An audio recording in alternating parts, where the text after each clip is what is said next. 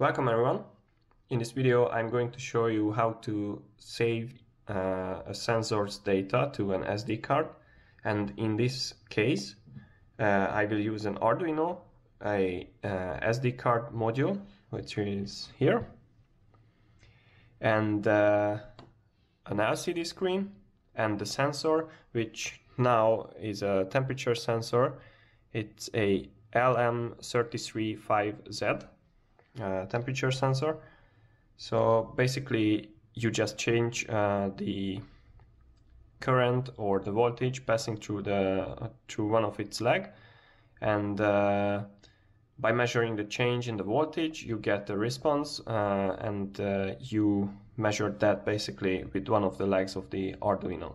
So basically one of the leg is connected to one of the analog digital converter pins of the Arduino, and then the other leg is grounded, and that's all. So you will see it in the source code. Later on I will show you the source code of the software.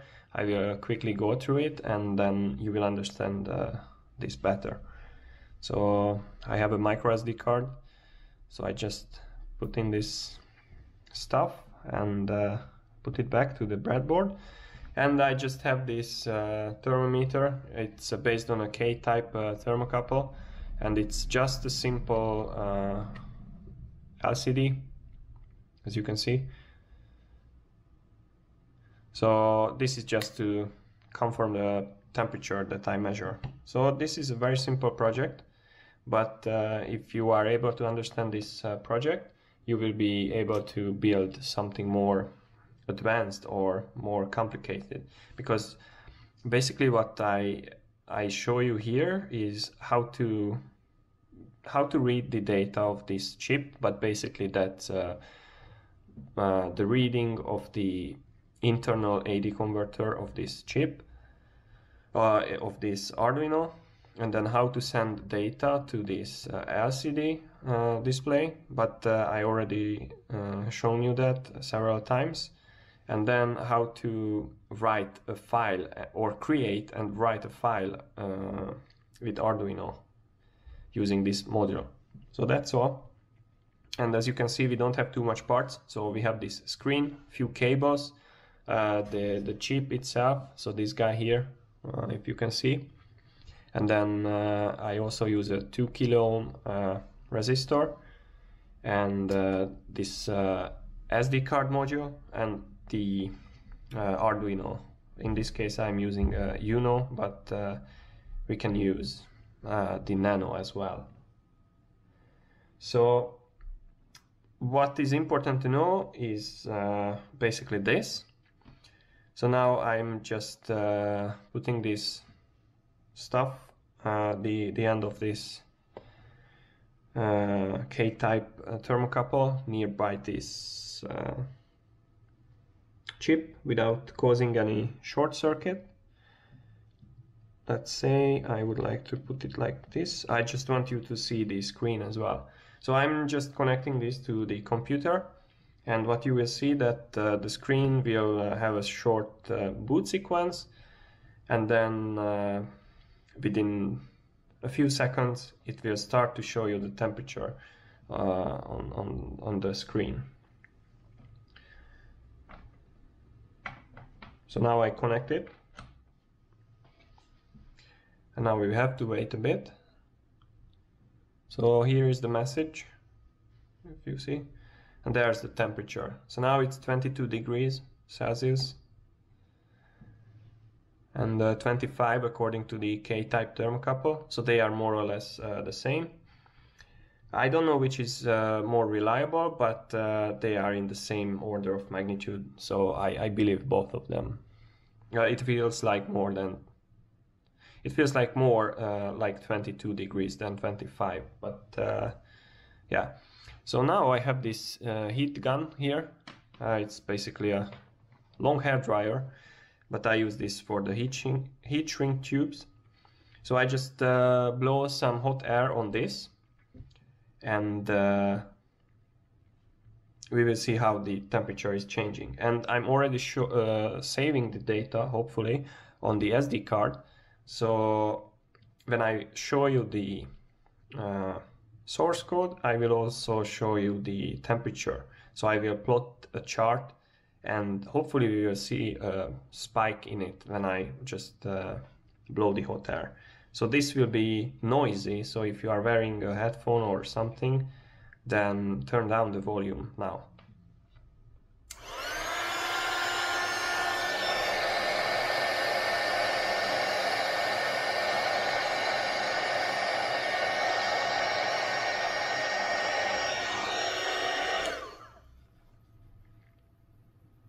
So as you can see that the temperature of the air was somewhere between 100 and 130 degrees. You can also see that the thermocouple cools down quicker because it's a metal material, and then the chip is a semiconductor and plastic, so it takes more time to cool down, but it's roughly the same. So we could see that there is a spike in the temperature if we blow it. And basically that's all. So now I will show you the source code, which is more exciting than this introduction or demonstration, and hopefully you will learn something there. So I show you the code now. So we are here with the code for the SD card reader and the Arduino. So as you can see, I defined here the connections, so you can easily connect everything. And then we include our libraries which are necessary. Of course, we have library for the SD card, and then for the screen, for the basically the communication, and that's all. I also tried OLED screen with this, but that basically consumed all the memory of the Arduino, so I was not able to run it. So I stuck with the LCD. So we have to define a chip select pin, which is the pin number 4, and then we declare this file. We have an output pin for the temperature sensor, and then we would like to define two variables, which is the temperature in Kelvin and the temperature in Celsius. So we set up everything here, so serial as usual, because we also send the data through the serial port, and we take care of the LCD screen. So this is basically just the regular task that we perform.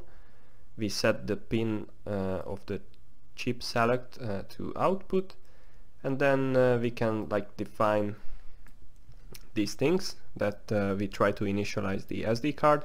So we try to see if there is an SD card in the chip reader. If there is no SD card or something is wrong, then we just print this value to the serial. And also we make sure that if this file is on the SD card, then we delete it and we create a new one.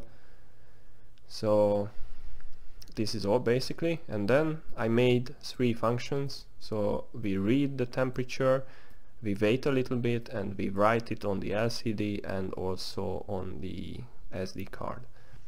So first of all, I just want to show you the writing part, how we write. So we create a file with this name here, and this is the command. So we write, and what we do is basically, if we have the file, then with a 2-digit precision we print the temperature in Celsius, and then we close the file, and then we also print it on the terminal so we can see that it was successful. Or if something was wrong, then we just get this message. We can also print this, so we can print the content of the file, but now I'm just concentrating or focusing on the writing part, so I just show you that part. And then we read the temperature, which is very simple because we just basically read the internal AD converter of the Arduino. So we just say that alright, then we chose the output pin, which was the A0, and then we update the value of the analog bit variable with the value of the analog read, and then we calculate the Kelvin. Here what is very important, then you divide by the resolution of the AD converter. So if you have something else, you are using an external AD converter which is 16 bits, for example, then you have to make sure that you have to update that. I'm using the Arduino Uno, and that has a 10-bit AD converter, which is translated to 2 to the 10th power, which is 1024. And here what you make, that you have to measure the 5-volt rail when your device is running with everything connected to it, and you write the voltage in millivolts here. So that's what you have to do, and then you divide by 10, because the change in this particular chip is 10 millivolt per Kelvin. So if you change the temperature by 1 Kelvin, there will be a 10 millivolt drop in the voltage. And then obviously if you want to convert it to Celsius, then you just subtract 273.15. And then we just print everything.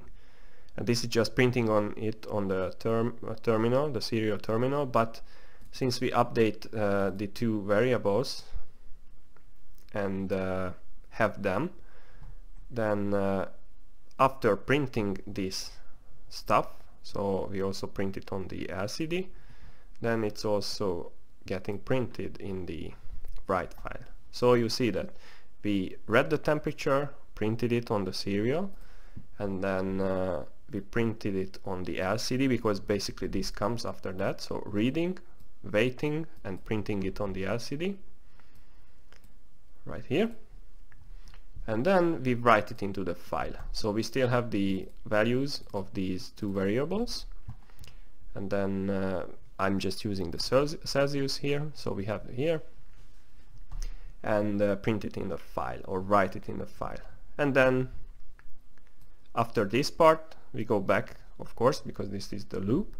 So then we read the temperature again, so we run this function again, we update the values of these variables here, and then again print it on the LCD, and then write it in the file.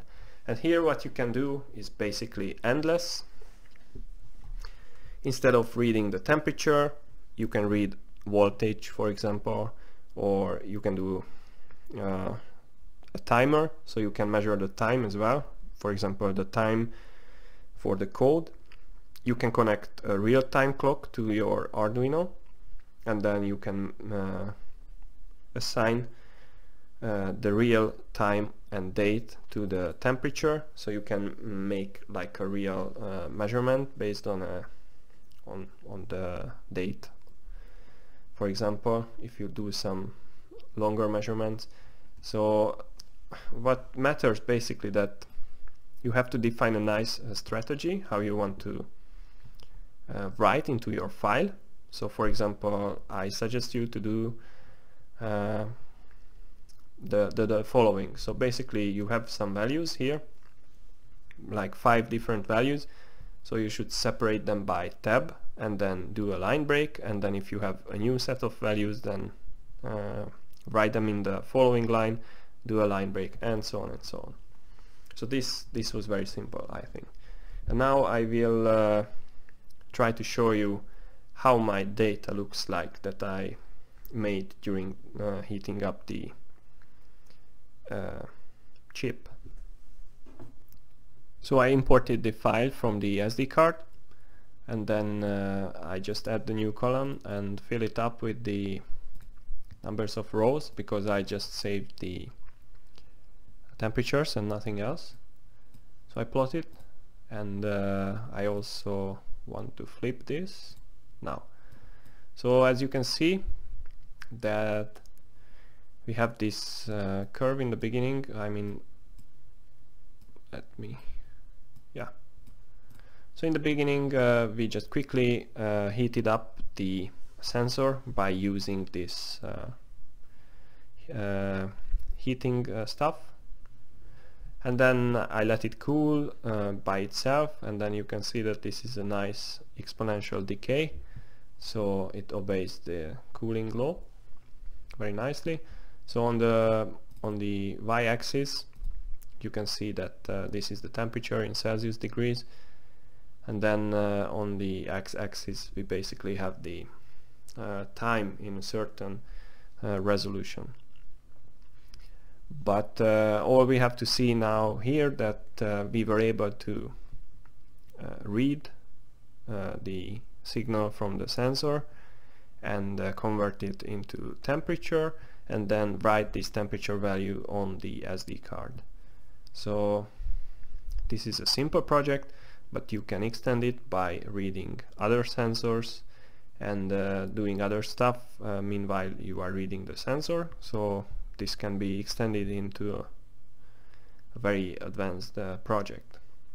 So I hope that this was helpful, and as usual I will upload the code and everything that you can use to make some cool project out of this basic project.